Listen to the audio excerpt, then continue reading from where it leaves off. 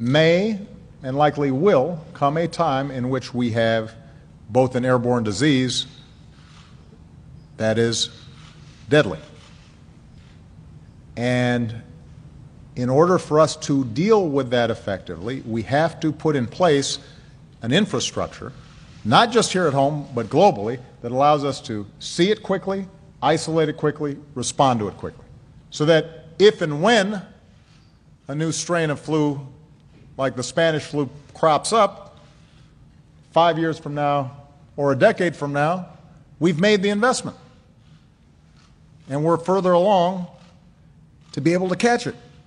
I cannot think of a better example of an area where we should all agree than passing this emergency funding to fight Ebola and to set up some of the public health infrastructure that we need to deal with potential outbreaks in the future.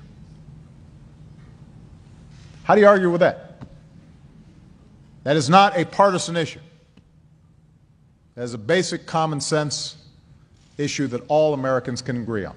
For the most part, people have recognized this is not a Democratic issue or a Republican issue. It's about the safety and security of the American people. So let's get it done. This can't get caught up in normal politics. We need to protect the American people, and we need to show the world how America leads. Today I've come to talk about our nation's efforts to address this vital issue to the health and the safety of all Americans. I'm here to discuss our strategy to prevent and protect the American people from a possible outbreak. It's clear that our number one priority is, in the event of a pandemic, is to save lives. The President has a plan to do just that. First, we must detect outbreaks that occur anywhere in the world. Second, we must protect the American people by stockpiling vaccines and antiviral drugs and improve our ability to rapidly produce new vaccines against a pandemic strain.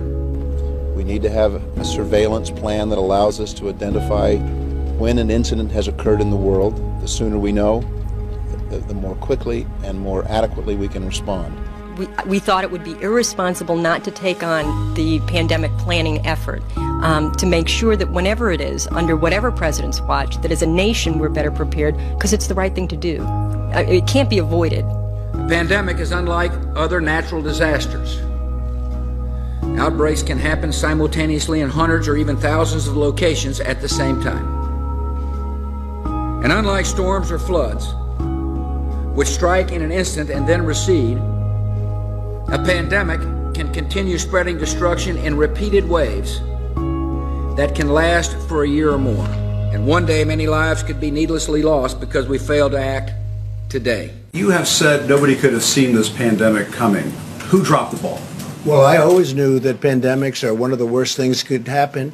If you were preparing for a pandemic, why is it we don't have enough masks, medical equipment in this? The previous administration, the shelves were empty. Now the Democrats are politicizing the coronavirus. You know that, right? Coronavirus. This is their new hoax.